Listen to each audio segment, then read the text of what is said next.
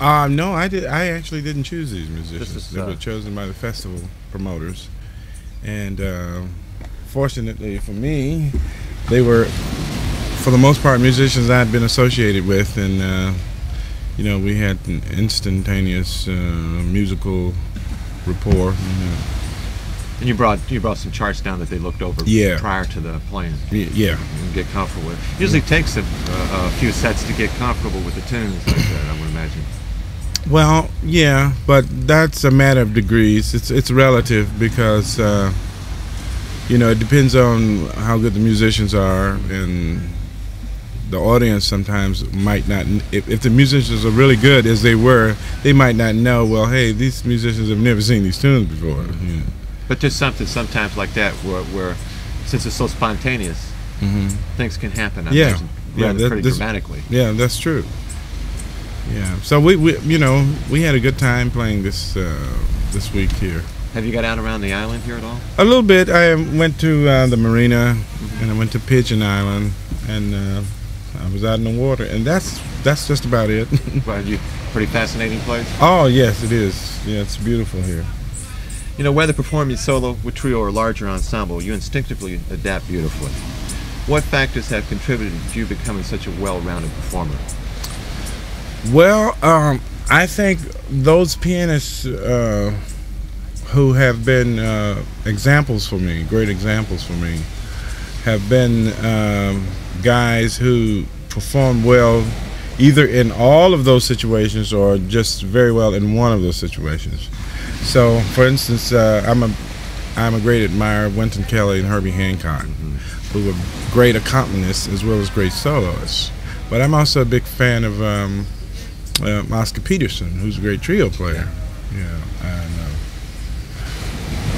so I've tried to be that kind of adaptable musician. Well, you come to Toronto quite often to play solo, and that's another thing. It's very difficult, especially for somebody moving from a trio or a larger ensemble. Yeah. Well,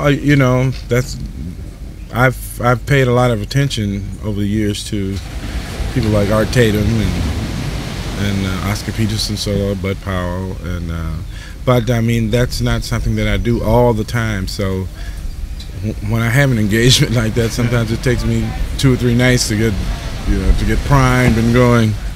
You find sometimes that can be a scary experience if you had no time to really prepare for it. Oh, most definitely. Because all ears are. Yeah, you're all alone out there, and. Now, how do pianists from the South differ stylistically from those from the North and West Coast? Well, actually, I don't know if there's a general difference. I mean, for instance, you may find that pianists in Birmingham, Alabama sound nothing like pianists in Memphis, Tennessee. I just think it's a matter of sort of a trend, for the lack of a better word, in what's going on in that area at the time. For instance, musically, I had a lot of experience in Memphis, Tennessee, and whereas many cities may not have a sort of fatherly piano figure, Memphis had one by the name of Phineas Newborn. Right. So you might find that many of the pianists there may have something of his style or sound in their playing, but that's just Memphis. In Nashville, they may not have such a figure. You also have James Williams. Well, James Williams, yes, but we were all influenced by everybody else. I mean, we were all influenced by Herbie and McCoy. That's right. And those people have been influences whether a young pianist live in Denver or Omaha or Portland. They're always available on So I wouldn't say that there might be a general difference among Southern pianists and across the Southern, just straight across the board. But you may, in some spots like Memphis, you may have where at least the pianists that the world knows, they may have maybe a somewhat bluesier approach or whatever. Well, like Wynton was more like a cosmopolitan kind of a player, and then when he went back to really dug into the New Orleans stuff, something new evolved out of his writing and stuff, you know. And sometimes, you know, certain areas, I know Memphis stacks both. I mean, it has a long history of rhythm and blues, and I mean, this tradition. Now, do you have a gospel background? Somewhat, yes. Somewhat? Yes, yes. Yeah, I play gospel. And some players have no connection with the blues. Do you think it's essential to have a background in the blues? Some like to just totally not have any of that in their plan, or... Well, I can't say whether it's essential, but blues has been historically essential in great jazz players, and to me, it's a big part of the jazz feeling and the jazz language. So for me, it is essential. Do you have background in European and classical music? Somewhat. Yeah, just at the earlier years. Yeah. Do you have a set of preparatory exercises for warming up? Yeah. Can you share some of it with us? Well, I never have a chance to warm up before a gig, but I do have, practice, practice regime that I go through every day at home, and that is I practice a set of exercises by Isidore Philippe, and scales, basically. And after I finish that, I just play. You're on your own. Well, the two, between classical and between jazz, there's two different techniques involved. Now, how do you overcome problems with fingering? That's a big part of playing any, whether jazz or classical music. Yeah, well, it's just that you take a particular musical idea, and just like you would if you came across a classical so-called fingering, a classical figure, you just sit and work at it and try to figure out what's the best fingering for that figure, you know. But basically, you know, your fingering has developed, you know, your technique and your fingering system has developed along with your vocabulary. So for the most part, you know, you've developed the fingering for what it is you're hearing in your head, you know, the language of what you speak. So usually they go kind of hand in hand. Well, I've noticed some piano players will play more flat finger. Yeah. You know, yeah. Is that more of a sound thing? Is that just... I don't think so. I think that's just the way some pianists evolve. When you look at Errol Garner. Yeah. And he gets the full range of the piano. Yeah, but for some people they would say, hey, technically that's incorrect, but there is, well, no, because really Horowitz played kind of flat finger. He sure did, didn't he? And so that's just the way a particular pianist develops his technique.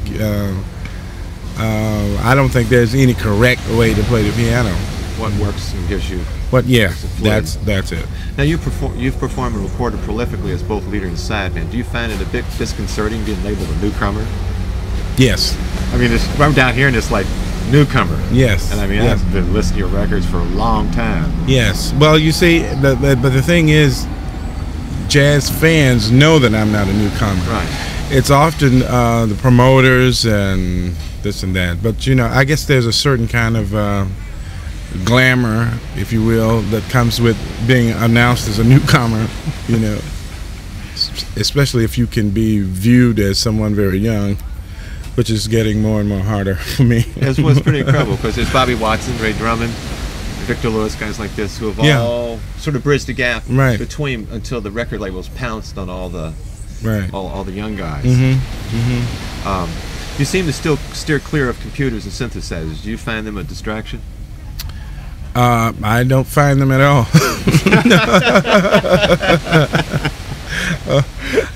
I at this point in my career and my development, I don't see that I have a need for them, an artistic need for them. Now, what do you tell people who have a hard time comprehending jazz? What should they listen for? I mean, this is done as a magazine. We try to open up people's minds, and sometimes they come here and they say to me, like, you know, as we go around in the different venues, they'll hear a Najee, and Najee is easy to take, you know, but yet they want us to take that step farther. How do you get them to open up? Well, that's a strange question, because I never really try to get people to understand jazz. I just play it. Right. And those, I mean, my attitude generally is, he that hath the ear, let them hear, But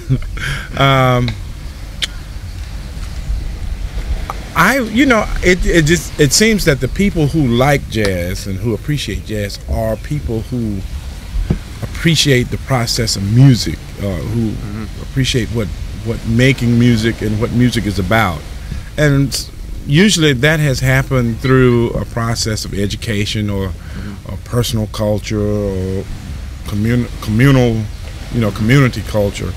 And if a person has not had that, then it's difficult to tell them where to start. He's going to have a limited scope. Yeah, I mean, if when you talk to somebody who really appreciates jazz, they practically know, well, there's a pretty melody, the harmonies sound great, or at least they can get to the feeling, But I don't know where to tell people to start, and I really, I don't spend much time doing that because, my thing is just performing. That takes up a lot of time. Yeah.